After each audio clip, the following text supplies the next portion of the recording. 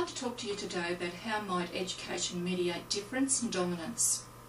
I'd like to draw your attention to an article that was printed recently in the Sydney Morning Herald, following on from events that happened a few years ago, which highlighted difference and dominance in an Australian context and challenged the community idea of what types of behaviours actually constitute racism in the Australian community.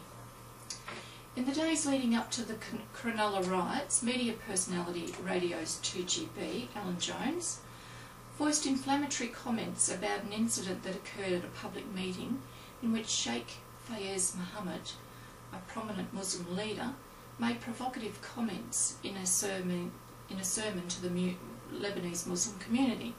In his sermon, he stated that women invited violent attacks upon themselves by dressing inappropriately when in public. And by the way, his interpretation of inappropriate dressing was for women to dress in shorts or miniskirts and singlet tops where they exposed too much flesh. The events were reported widely across the Australian media, and it was agreed by the majority reporting that Mohammed's point of view was extreme and not the mainstream view of the Lebanese community. However, on his radio show, Alan Jones used his radio program as a forum to publicly condemn the Muslim community for this statement and incited his listeners to hate and hold the Lebanese Muslim community and Lebanese males in serious contempt.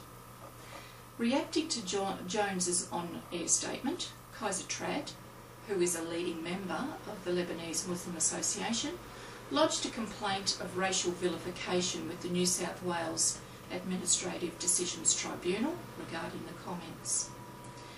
The complaint was lodged in 2004, but due to legal issues, not heard until 2009.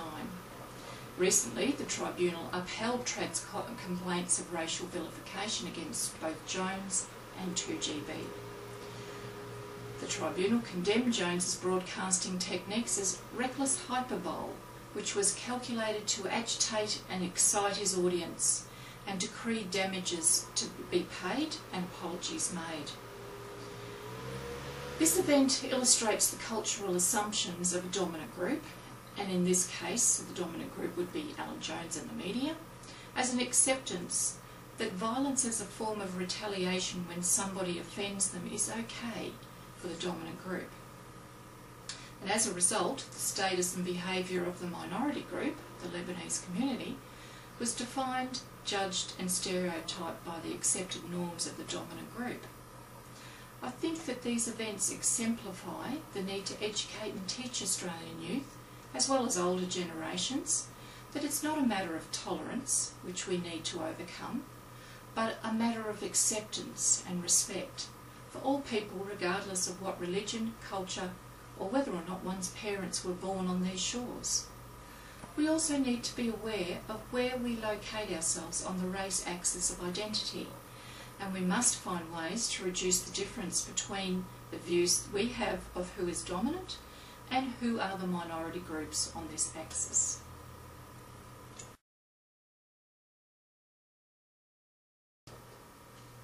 So in order to achieve an understanding of what constitutes racist behaviour, it's essential to be able to identify when and where it occurs. And this is where I believe education can assist in enlightening people to analyse and reflect on their current behaviours. The first thing is to identify and investigate different forms of racism that can occur either directly, indirectly or institutionally.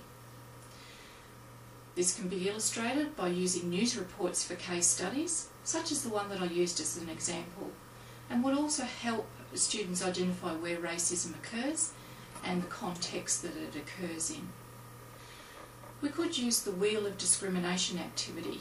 Now that's from a book that I was reading on race and racism in Australia. And by using this, we would identify individual and institutional racism, and by looking at discrimination throughout the lifespan and how it occurs, its causes and effects on the minority group.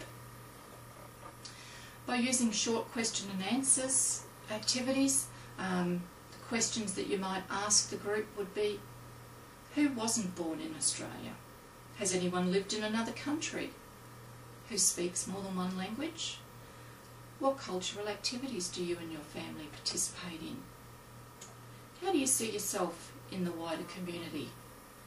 And what does it mean to you to be an Australian?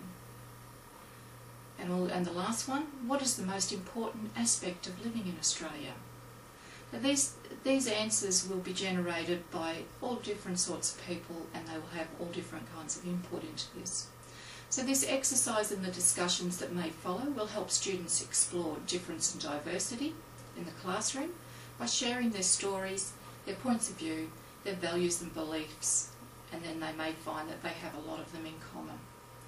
Another activity could be to look at case studies where racism has occurred and the different strategies that were employed to cope with these situations. There is a newsletter that is actually generated by Human Rights and Equal Opportunity Commission that you can actually find on the web, and I've actually got the web address at the end of this presentation. The strategies that I suggested could be used with minor modifications for all levels, from young children to mature age students, because I realise that a lot of people may be teaching in classes where they have people come to their class with all these preconceived ideas and views on how they view racism.